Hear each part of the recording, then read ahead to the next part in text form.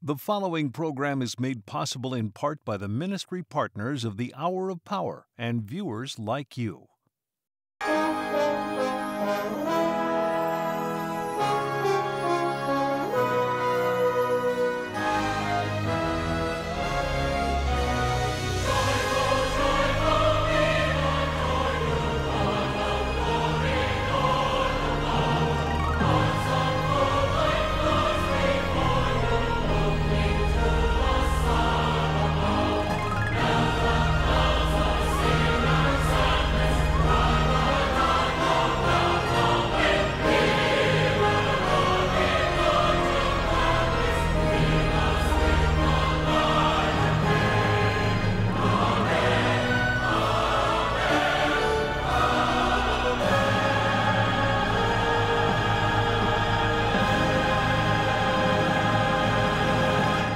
This is the day the Lord has made. We will rejoice and be glad in it. Good morning. Good morning. And welcome, friends. It is always such a joy to be with you. And we hope you leave here today jumping in to God's plan for your life here, right now, today. You are loved. Let's begin with a word of prayer. Father, we thank you so much. Your Holy Spirit is here in this place. Lord, we thank you that you have greater things set before us. I pray no matter what our health is, what our age is, what our bank account has, whatever it is we're going through, we thank you that greater things are still ahead for us. We trust in that. It's in Jesus' name we pray. All God's people said, amen. Amen. Turn to the person next to you and say, God loves you and so do I.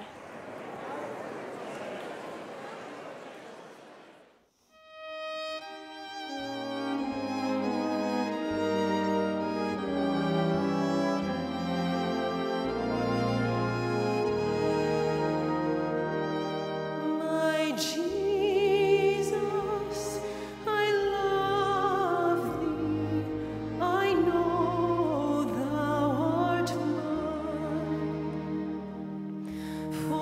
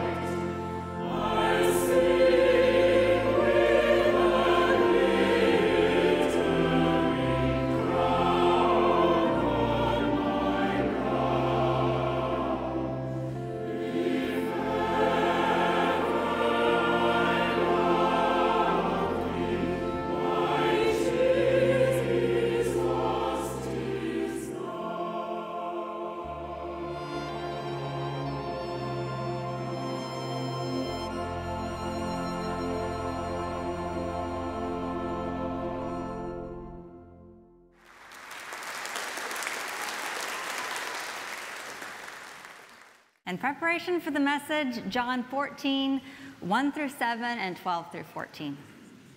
Do not let your hearts be troubled. You believe in God, believe also in me. My Father's house has many rooms. If that were not so, would I have told you that I am going there to prepare a place for you? And if I go and prepare a place for you, I will come back and take you to be with me, that you also may be where I am. You know the way to the place where I am going. Thomas said to him, Lord, we don't know where you are going, so how can we know the way? Jesus answered, I am the way and the truth and the life. No one comes to the Father except through me. If you really know me, you will know my Father as well.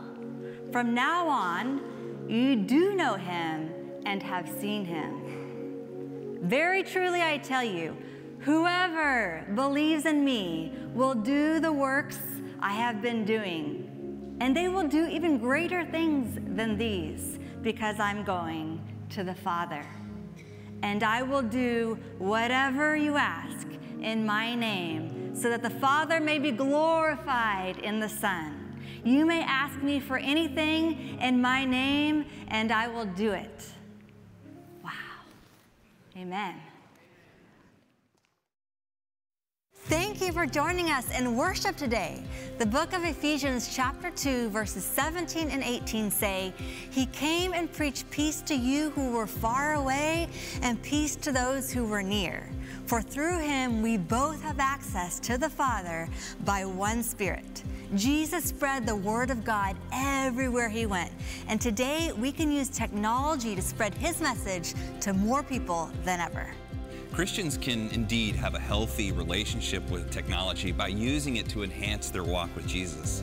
Now is the time to take advantage of all the different ways you can tune into Hour of Power any time of the day or week. Whether you're on the go or you're in the comfort of your home, Hour of Power is available not only through television, but 24/7 by streaming through the YouTube app on your smartphone or computer or tablet.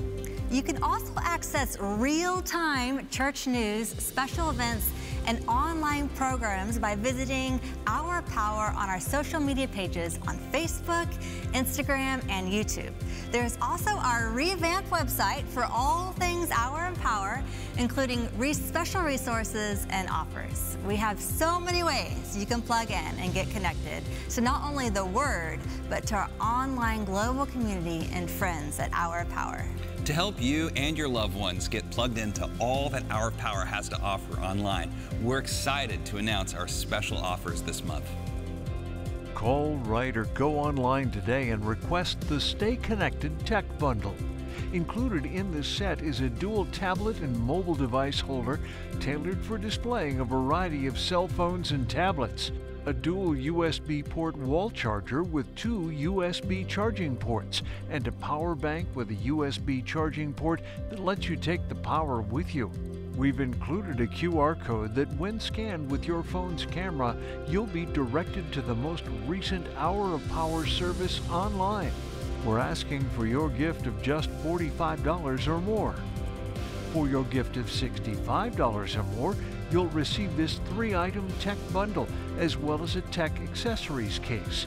This leatherette carrying case will hold all of your tech essentials, so no more searching through your bag. Perfect for on the go. Call, write, or go online and request the Stay Connected Tech Bundle. It's your generosity and faithfulness to this ministry that makes Hour of Power possible for millions around the world to be moved by the power and goodness of God. We can't do the blessed work we do without you. You're the backbone of this ministry. Your faithful donations make it possible for Hour of Power to have an online presence and reach even more people. Thank you so much. And remember, as always, God loves you, and so do we.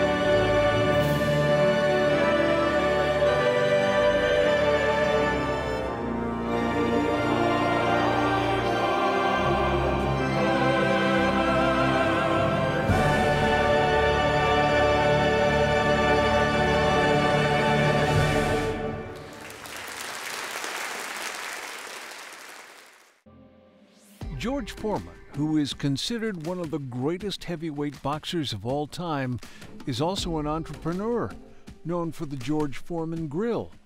After a near-death experience after a fight in 1977, George came to know Jesus and is now a minister of the Church of the Lord Jesus Christ in Houston, Texas. The new movie, Big George Foreman, looks at his life and the challenges and triumphs that got him where he is today. Please welcome George Foreman. Well, Mr. George Foreman, what a joy it is to meet you. This is such a privilege. I actually had a chance to meet you back at the Crystal Cathedral under the concourse when you were being interviewed by my grandfather, Dr. Robert Schuler, and we were able to reconnect now because of Dr. James Davis, and what a privilege it is to see you on the big screen here in the sanctuary. Welcome. Well, I'm happy to be with you. That's a wonderful name to bring up, Dr. Schuler. Happy to be with you. Well, he was my hero and a hero to a lot of people, and like you as a minister, I love that you are a minister of the gospel, but also an accomplished business person, a successful Hall of Fame boxer, of course, probably the thing you're most famous for. In fact, I was telling my wife I was interviewing you today. I was so excited, and she said, "Is that the guy from the George Foreman Grill?" And I said, "No, it's the Hall of Fame boxer." And she said, "Oh, well, who has the George Foreman Grill?" I said, "Well, it's him too, you know, but he's a boxer." It's an amazing thing. And let's talk a little bit first. I want to hear about your testimony of coming to faith, but I'd love to hear some boxing stories. You were the first guy to beat Joe Frazier, and my understanding, I watched a movie about him, that he was just a really dangerous guy. I think when you fought him, he was undefeated, and he was kind of the guy everybody was scared of. Is that true? And for good reasons. Joe Frazier, the giant killer, he slayed a lot of the big guys. So I wanted to be champ, but I didn't want to face Joe Frazier. He'd beaten even Muhammad Ali. So when I got into the ring with him and knocked him down once, I kept knocking him down. After 6 times, he got up each time though. They declared me the heavyweight champion of the world. One of the most happy moments of my life as an athlete. Wow, powerful. Now that was in the 60s or 70s, I believe, late 60s, is that right? Yeah, can you believe it? 1974 when that happened. 74. And then you won again. I don't know if this is something you're proud of. I would be super proud of it, but I think you're the oldest boxer ever to win a heavyweight title. Is that true? I think you were 45 when you fought Michael Moore. Yeah, 20 years later, I became the heavyweight champion of the world again. I stopped boxing for 10 years and became an evangelist with the Church of the Lord Jesus Christ. And for 10 years, I didn't even make a fist. I just dedicated my life to preaching, sometimes on the street corners and in different churches and arenas all the world, giving that testimony about how I found God and Jesus. Awesome. Your movie just came out. I really want to encourage people to see it. It's Big George Foreman, and it tells this story. It's an amazing movie. People should go watch it. But tell us a little bit of that story. How did you come to faith as a boxer? Well, I didn't believe in religion. I didn't even think it truly existed. I'd heard my mom and different people talking about it. But one night after a boxing match in '77, I was cooling off. Just couldn't get cool. And I was scared after a while, and I heard a voice within me said, because I knew I was about to die, "You believe in God, why are you scared to die?" And I was afraid. And I tried to fight for my life and lost it in the dressing room, dead in a split second. Over my head, under my feet was nothing. And I got upset, no hope anywhere. I said, I don't care if this is death. I still believe there's a God. And a gigantic hand reached into nothingness and gave me another chance to live. I saw blood on my head and forehead, my forehead and hands, and I started screaming. Jesus Christ was coming alive in me. I didn't believe in those things. Now I do, 46 years later.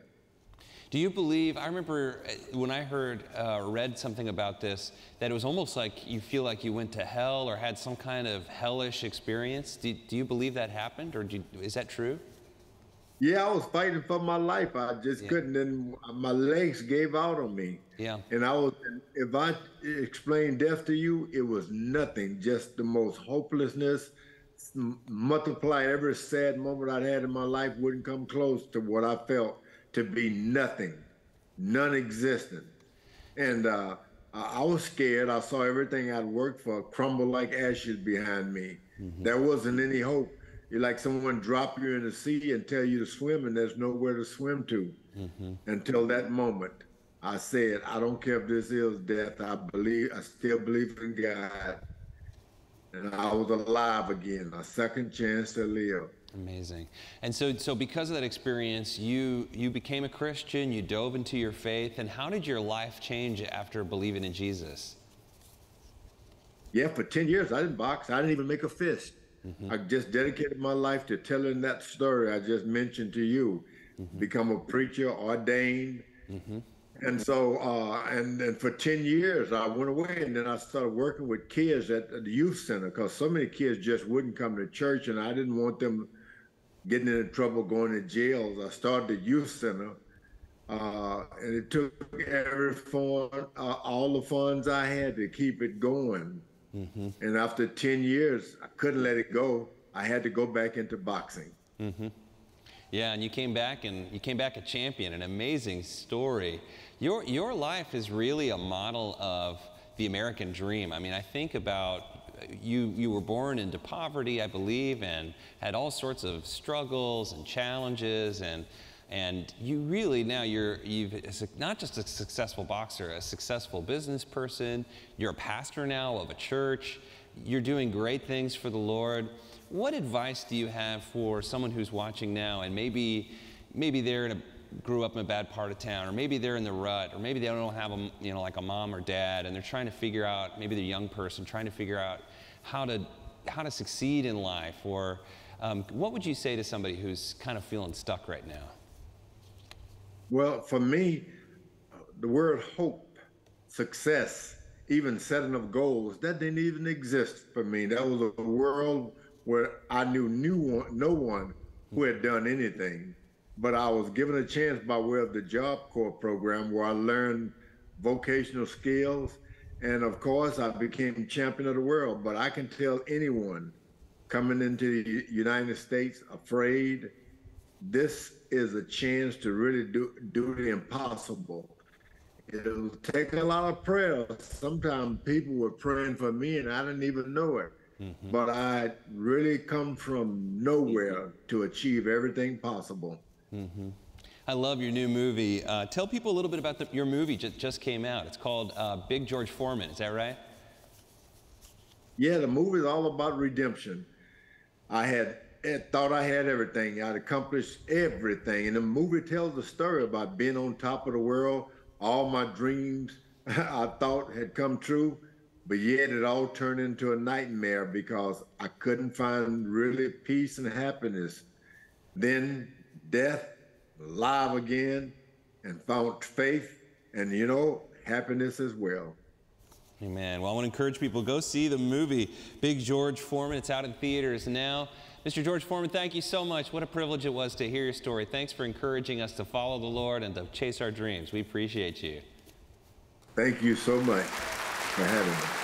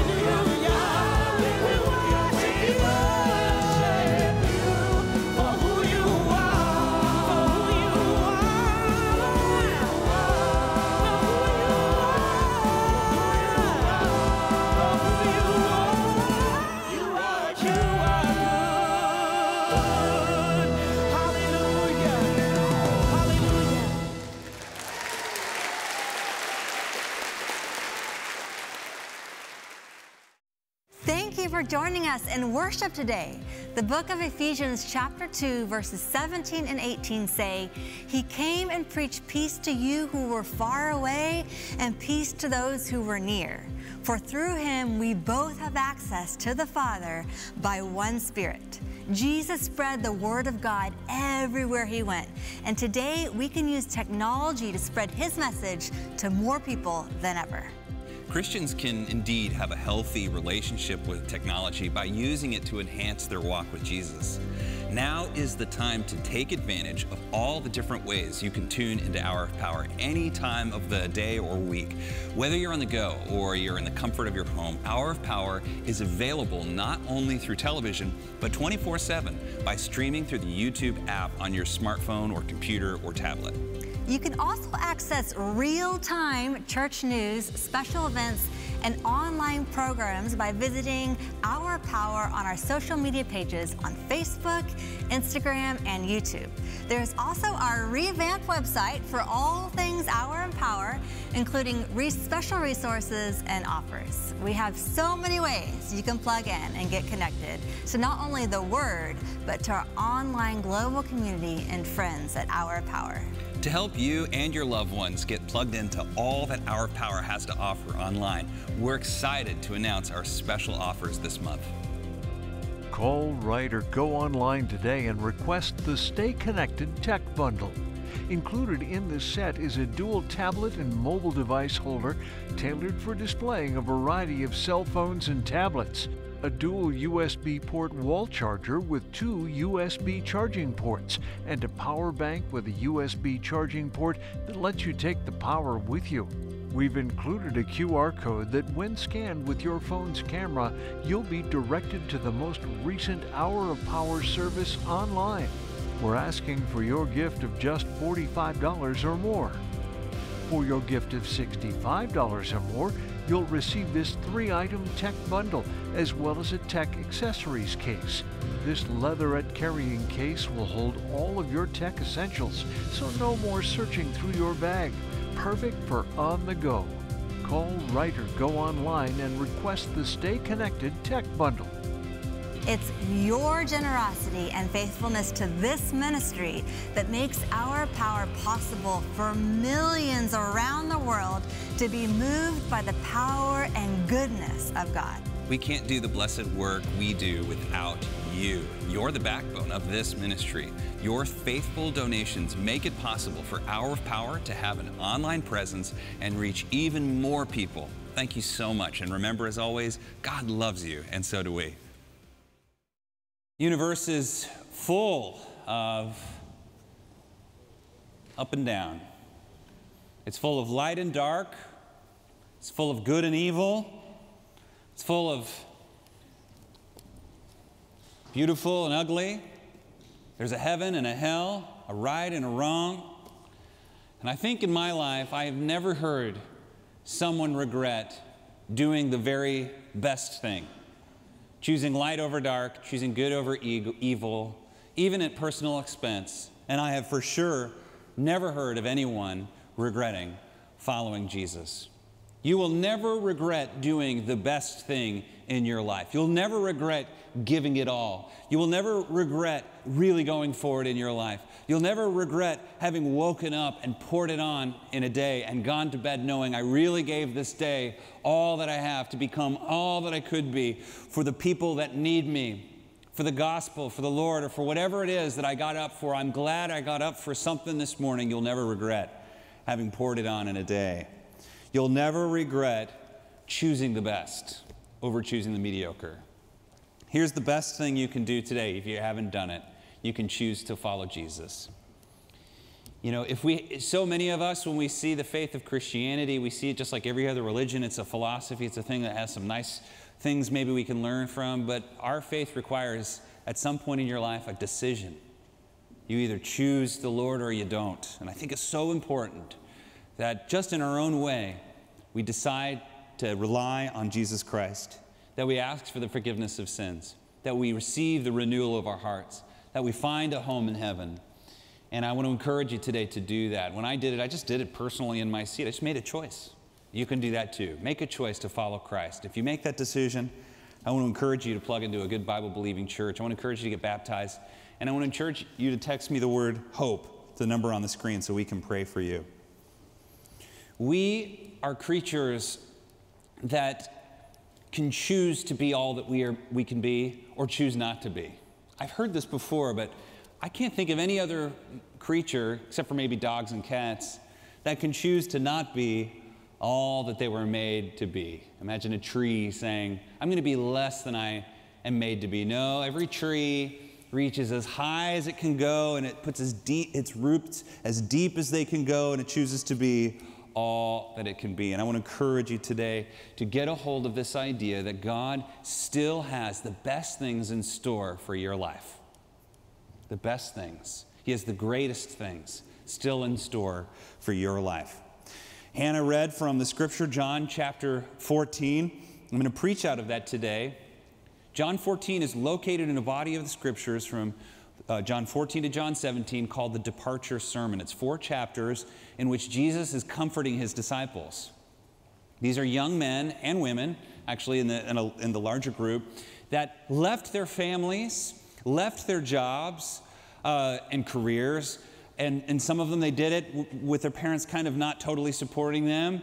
They're now about to go into a world that's going to try and kill them, that's going to persecute them, that's going to block them from participating in the economy. And Jesus is preparing them for this world before he goes to the cross. And in this part of John 14, he gives them a speech that's in 3 parts. And I like to look at this, John 14, as 3 keys to overcoming fear of death and decay. Anybody here afraid of death, decay, aging, weakness, sickness? Almost all of us have this little anxiety inside of us about facing the end of our life. I believe that fear of death drives a lot of the big mistakes we make in life. Ironically, keeps us from accomplishing all that we want to do and fulfilling all that we want to be. Very often, this fear of death and aging causes us to check out from life. You mean to prove the point to you? Imagine a genie or a fairy or something comes and endows you with eternal life. You're not going to age anymore. You're not going to die. And also, this is true for all the people that you love, your friends and your family. What would change in the way you spend your money, you spend your time? A lot would change. And that gives you a picture of part of what Christ wants to accomplish in our life. The way we live in the world, not crippled and driven by fear of death, but driven by a greater mission, a purpose in our life. And we'll get to that. So these disciples are going to face death, actually. Some of them untimely death, murder. And here's what he says to them. Number 1, the first thing he says is, be at peace. You know why? I am a carpenter. Because I'm a carpenter. And I have to go. I've got a building project somewhere else. And you'll see me there. And you know the way to get there because you spent the last 3 years for me. But I'm going to go build a house for you or build a place. Now, is that literally what it means? I think this is probably the best way to understand what's actually happening, that when we die, we're going to go to this place that Christ is preparing for us.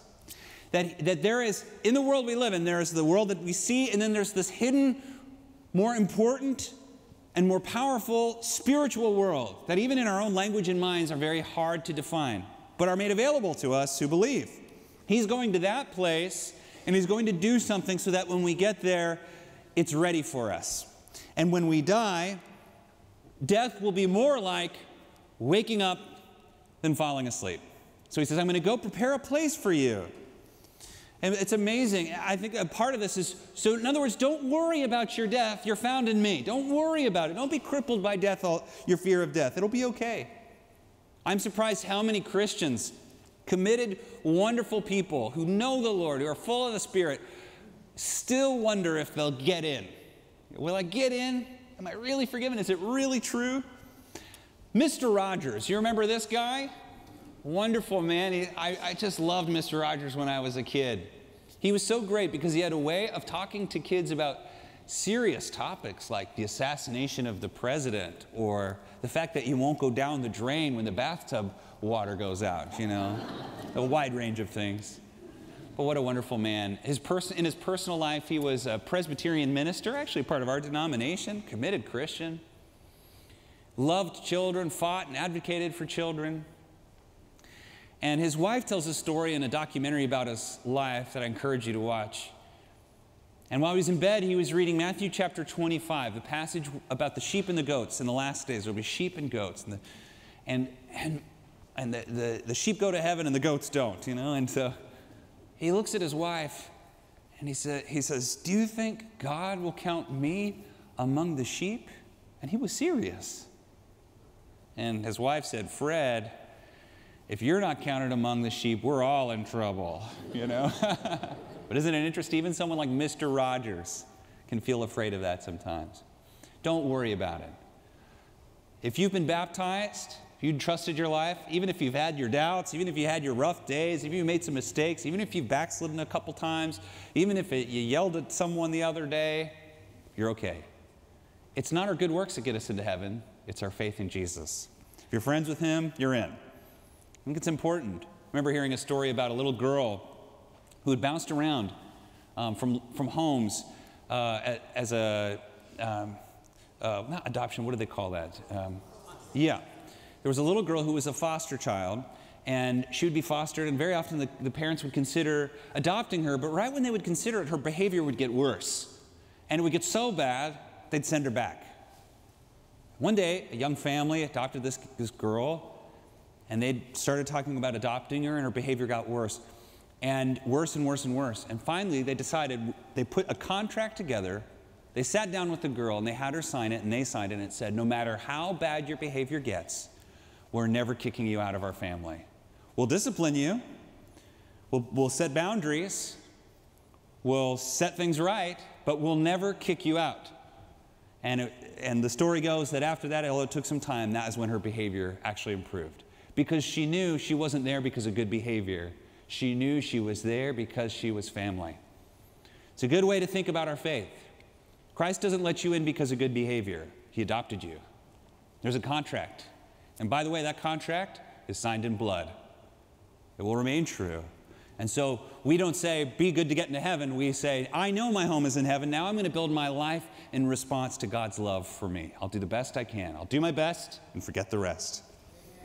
Number two. So first Jesus says, I'm preparing a place for you. But number two, because I'm going to be gone, I'm going to send you my Spirit. He's going to, the Spirit, the Paraclete, the power of God, it's going to come upon you. And you'll be given this thing that you didn't have before you knew me. So first he says, don't worry, you're going to get into heaven. But now let's get heaven into you. I'm not going to stop worrying about getting into heaven. Start worrying about getting heaven into you. The power of the Holy Spirit. That when I wake up with fire. I wake up with passion. I wake up with spirit. The ability to see obstacles and all that stands before me as not something that's in the way, but something that is the way. Remember what Marcus Aurelius said, I mentioned it last week. Fire thrives on obstacles. So we get heaven into us by being full of the Holy Spirit. I had a friend of mine, a new Christian, that asked me once, I don't understand this Holy Spirit thing. And I said, here's what I think happens. When you confess Christ as your Savior, when you receive a baptism, when you make that change in your life, you're not given a big ball of fire. You're given a pilot light and a tube of gas. Many of us who have been believers a long time, you get what I'm saying right now, don't you? You know what a pilot light is in your fireplace? A little blue light. You can barely see it. It has to be dark. Gives off no heat. But it's always there so that when you turn the gas on, a big fire comes on. We all have a pilot light inside of us. It responds to invoking the Spirit of God, who is also within us. It's there, but it's like sitting. And so sometimes at the beginning of a day, or when we're about to face something big, you got to turn the knob on. You got to turn the gas on. You'll have to stir up the Spirit within you, and you'll see the power that comes from that. It was like when I was a kid. Remember the Nesquik chocolate milk? That was always cool when Mom brought that home. It was either a powder, if the rich people had the sauce. Poor kids had the powder, the rich people had the sauce. So you make your chocolate milk, and then you realize you got to do something. So what do? You put your chocolate milk in the fridge, and you kind of forget about it, and you come back a couple hours later, and what happens? You got the milk on top and the chocolate on the bottom. Now, would any child on earth throw that away? Would they say, oh, it's not chocolate milk anymore? Absolutely not. They got to do what? Come on. You got to stir it up, right? You have to stir it up. You got to stir it up. Never underestimate the importance of effort in our faith. The gospel is opposed to earning, but it is not opposed to effort. We sometimes have to stir it up. We sometimes have to turn the gas on. And when that happens, that inspires us to be and do more than we ever thought was earthly possible. So that's what's happening. We stir it up, we turn the gas on, and now we've opened up inside of us and around us the presence and the power of the kingdom of the heavens to do greater things. Everybody say greater things. This is the key to everything. If you're afraid of death, afraid of aging, afraid of all of this stuff, I think this is really what's at the heart of it. So much of a fear of death is, I didn't write that book. I didn't write my mother or my grandmother or my old friend from high school. I didn't apologize to so-and-so. I didn't reconcile. I didn't build the thing. I didn't go for it. So much of fear of death is, I'm running out of time to do the thing I was supposed to do. And then as your body gets older, or you get an injury, or you get a sickness, or you can't walk as well, or go up the stairs like you could, or you just start to feel like everything's falling apart. But this is not what is in store for you. God has greater things in store for you. You've never been smarter in your life than you are today. You've never had more experience. You've never known more people. You've never made more mistakes. It's those mistakes that cause us to be real experts. And yet we look at our body, we look at it aging, but man, the body does age like milk, I will give you that. But the spirit ages like wine. The spirit ages like wine. And that's it, my friend, is that we fail to understand that the power of the mind and the spirit is so much more powerful than the power of the body. Let me unpack this a little more, right? Interesting, when I write my sermons, I put a little farmer hat on and I grab a clipboard with blank printer paper and a pen, and I just write down whatever comes to me, and I sort of pray and I think about what I want to talk about. I first start by studying the scripture, and then I kind of go from the scripture out into the field and just pray that the Lord would give me something to talk about. And as I was doing this this week, preparing for this sermon, I saw a gentleman. I like to walk this 10-mile loop around Back Bay Nature Preserve. In fact, if you want to meet me personally and you're watching on television or something, just go get a lawn chair and an umbrella and sit at Back Bay Nature Preserve on a Wednesday or a Thursday, and you'll see some tall guy walking around with a farmer hat and a clipboard. That's me. So I see an old gentleman, and he's standing there, and he's looking out over the water sort of pensively, I think at an eagle or something. And I say to him, "Hi there, what a beautiful day." He says, it is a beautiful day. And he says, "What do you got there?"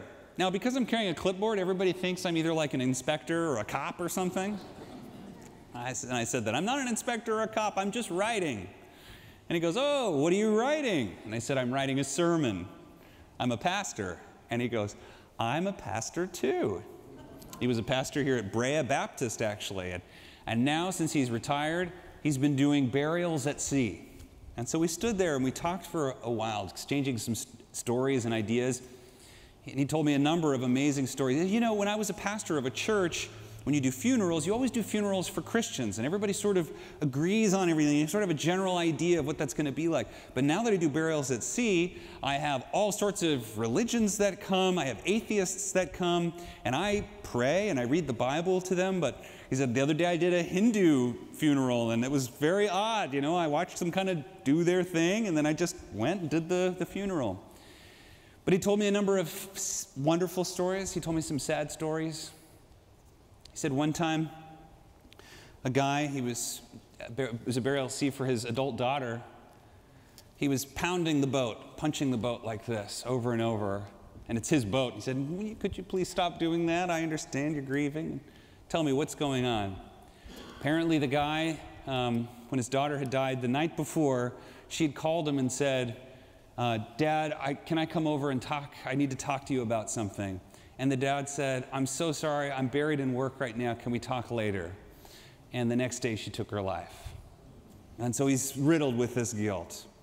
Another story, he said there was a local athlete who was succeeding or something and had a terrible injury and became a quadriplegic. But as a quadriplegic, was competing in the Special Olympics and was trying to piece it together, but then just started having challenges. One friend said something about, you know, here's this young man, but now is very much like a very old man overnight, and talked a lot about the embarrassment of things like diapers and things. And then one day he went to the window of his apartment and just, you know, jumped out. And he said, I think what's happening here is just the power of hope and despair. Hope and despair. So many people, they lose hope. Here's what despair is. Here's what despair is. Despair is the idea that the greatest things in my life are behind me and not before me. That's what it is. But see, what this poor young man, and I don't judge him at all, and I don't know what it's like to go through something like that, but what I imagine happened to this man was he could only see himself as a successful athlete, physical prowess, power, competition, trophies. Tried to redo it as a quadriplegic, but it just maybe didn't have the same glory, and now is dealing with this humiliating change in his body. But little did he know that the mind and the spirit are more powerful than the body. And this is what we all have to remember as we age, as we face injury, as we face sickness. Our bodies are important. They're treasures to God. We love them. We want them to be healthy. We have to take care of them. But at the end of the day, the mind and the spirit have more power in this world. Here's the main thing. No matter how sick you are, no matter how broken your body is, no matter how old you're getting, you are here for a reason. And that reason is not your reason, it's God's reason. God has a reason. There's not a sparrow in the sky that falls and the Lord doesn't see it. All is in his loving hands. So what is the reason? And that is a good question. That is the question we all ought to answer. And it is finding that question that causes despair to evaporate and hope to rise. Here's the main thing. You are alive for a reason, so get the work done. Find out what the work is and get the work done. Get it done. You never know. There could be one more person you're supposed to talk to, one person you're supposed to pray for, one more gift you have to give, one more thing you need to say, one more song you need to sing, one more thing you need to write, but it needs to be done. That's why you're here. You're not here to fill space. You're here to get something for God's purposes done, and discovering that is so key to obtaining a life of greater things. Here's what I believe. I believe that for every Christian especially, the last day of your life should be the best day of your life. That on the last day of your life, especially if you know what it is, you're not going to spend just that day sitting around. You're going to spend that day praying for someone, encouraging someone, writing someone, making a phone call. This is what it means to wake up every day, no matter how many challenges are in your life, to wake up with a purpose. And let me tell you, you have a purpose. Doesn't matter what your body is doing, your spirit and mind are doing something else. And that is where we find true life every single day. Navy SEALs have this thing called Hell Week. And if there's anything that was appropriately named, I just watched a documentary on it. Hell Week would be a great description. These young men and women who want to be Navy SEALs, or perhaps it's just men, I'm not sure, but these young people who want to be Navy SEALs, they have to go through this arduous week where all sorts of challenges are hoisted upon them. They have to go through all sorts of drowning exercises. They're constantly cold and hungry. They're only able to sleep 4 hours a day. They're constantly being shot at with blanks from guns to keep their adrenaline going. One guy was saying how by the day 2 or 3, you get so hungry and tired and exhausted. He said you go into this little room and that's the only time you're a little bit warm, and you're given 20 minutes to eat your food. And he said he fell asleep and woke up with his face in his spaghetti. And then he said he hurriedly ate his spaghetti and went outside. And as soon as you go back outside, they make you get down in a push-up position and they spray you with freezing water. It's in the winter. They put sand all over you. And so you're covered in sand and water. You're hungry, you're tired. By day 3 or 4, you start hallucinating. You start seeing things. You start mumbling to yourself. Your body is broken. Sometimes people die during Hell Week. Sometimes people drown or die of pneumonia. And at any minute, any of these people can go and ring this bell. There's this brass bell, and this bell is your ticket home. At the worst time, when you're at your lowest, and the drill sergeants are encouraging you, go ring that bell. You're not fit. You're not good enough. Go ring that bell. And at any minute, you can. You can just go. And you know what that bell means? It can all be over. I can go home into a warm bed. I can go see my friends. I can go see my girlfriend. I can go to a movie with my friends. I can go have a nice warm meal. Go take a nice hot shower. I can go sleep. All I got to do is ring that bell. Most of them do. 75% of those people do. But 25% of them don't. And when I watch this video, I think, what is it that causes a young man with all of that? It's not like the job pays very well. What causes them to not ring that bell when they're broken, tired, muttering to themselves? Why don't they ring that bell? Do you know why? I mean, I have a guess. Because they have a mission. There's a certain type of person that has contempt for the bell and all that it symbolizes. The easy way out. I think that person is you. That's why you're here. You're not the type of person to ring the bell. And that's my encouragement for you. This is what William McRaven said, Admiral, in his speech. Just don't ring the bell. You want to change the world, don't ring the bell. Maybe you're getting old. Maybe you have an injury. Maybe you have a challenge, a sickness, a setback. First of all, God might heal those things. Sometimes quadriplegics get better. Sometimes knees get better, sometimes brains get better, sometimes bodies get better, sometimes people live longer than they're supposed to. But second, it doesn't matter. You have a thing, a mission, something for you. Find what it is and get the work done. Don't ring the bell. Don't ring the bell. Don't do it. In seminary, we learn that there's two types of sin. There's the sin of commission and the sin of omission. The sin of commission is the type of sin that a lot of churches like to preach against. That's what we think of: murder, adultery, lying, stealing, lying on your golf score, cutting in line at Disneyland. Sins of omission, so the sins of commission are the things you do. Sins of omission are the things you don't do. The things you don't do. The things that nobody else sees except for God. The things that only you and God know you did. Here's the sin of omission. It's not praying, not participating, not asking, not developing, not acting, not forgiving, not giving it all you can, not getting up despite how you feel. That's the omission. And in my humble opinion, I think that almost every sin of commission is first preceded by a sin of omission. We omit enough from our lives. We need those other things to distract us. See, this is the thing, is that you want a greater life? You want a greater things kind of life? I know you do. I know you do. I know you want the greatest things in your life to be ahead of you and not behind you. If you want a greater things kind of life, here's how you do it. You pray greater prayers. You have greater friends. You give greater effort. You love with greater love to a greater amount of people. You live a greater life with greater vision and greater commitment. You give all that you have to all you can, the best you can, all the time. That is a great life. It sounds exhausting. It's not. It's a thrill. And it's something you can do today. Here's another way of saying it. Work harder on yourself than you do on anything else. Work on you. Work on you. Work harder on yourself than you do on your job. Work harder on yourself than you do on any of your hobbies or your business, or work on you. Because when you change, everything changes. When you get better, everything gets better. When you get smarter, everything improves. When you learn more, everything gets better. When you have a better heart, better mind, better energy, all your relationships and life, and everything gets better. Everything gets greater. So despair is saying, I don't like what my future looks like. Despair says, I don't like myself. Despair says, I don't like how I feel.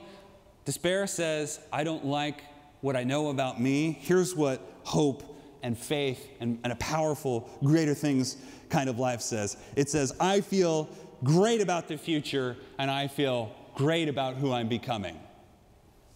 Even if you're not who you want to be today, if you know you're going to get there someday, boy, that changes everything. I feel great about who I'm becoming. And no doubt we need to rest, we need to relax, we need Sabbath. But even then, don't turn Sabbath and rest into phone and TV time. Turn it into real rest. You know, a nice walk, a good prayer, a good meal, time with people you love. Make it all count. Make every minute, every day count. And your life will begin to change forever. We talk about heaven. You know it's the only thing you can take to heaven? The only thing you can take to heaven is who you become. So, Father, we ask for that in Jesus' name, that you would help us to become all that is possible for us. First, we trust our lives to you. We have contempt for death. We won't taste its sting. We have contempt for age. We don't care. We just trust in you, and we receive your Spirit, and we ask in Jesus' name you help us to become all that we can be. Lord, we love you. It's in Jesus' name we pray. Amen.